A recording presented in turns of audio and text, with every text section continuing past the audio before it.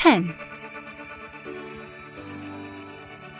30% of the Italian province of Trentino is made up of protected areas, including Natura 2000, the network of sites containing Europe's most valuable and threatened species and habitats. The provincial government used LIFE funding to better manage this nature.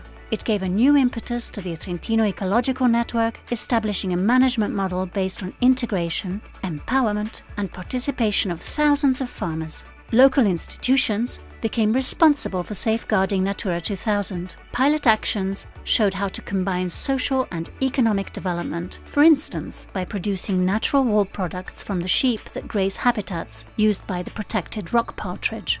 The project strategy on sustainable development of protected areas in Trentino is now part of regional tourism policy.